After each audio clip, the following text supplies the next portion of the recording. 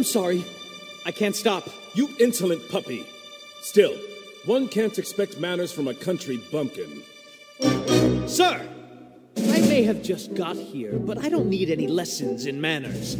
If I had more time... Sir, I have all the time in the world. Tomorrow...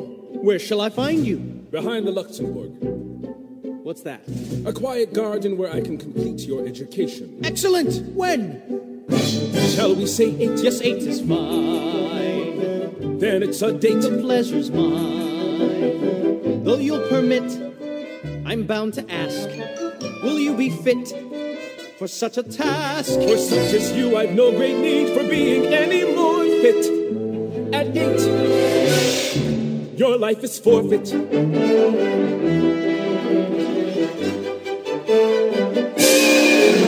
You dog! How fast you grow up in Paris. A moment ago, I was only a puppy.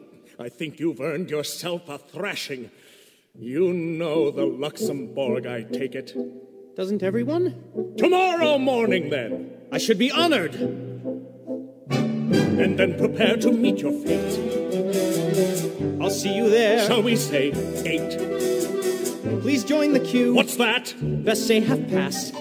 These diaries do fill up so fast. Or 9 indeed is better still.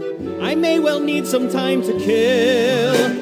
The Luxembourg at 9 it is. We'll soon see what you're made of. That's what I'm afraid of.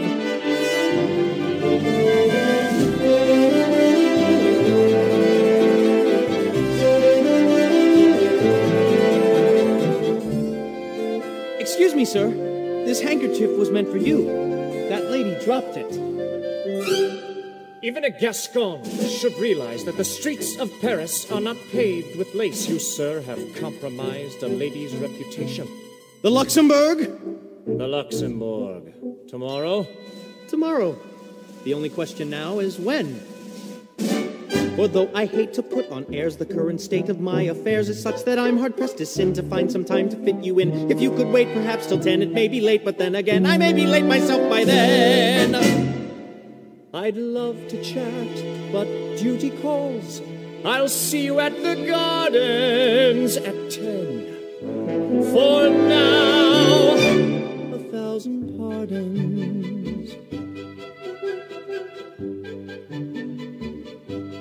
And bring that handkerchief. You may need it.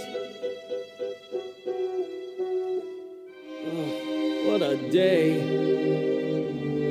And tomorrow promises to be even better. See Paris and die, that's what they say. Me, I have to try both in a day.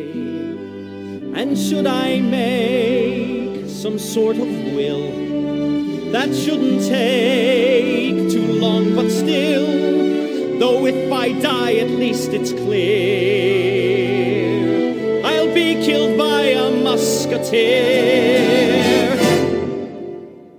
But all the girls I might have loved, if only I'd been spared.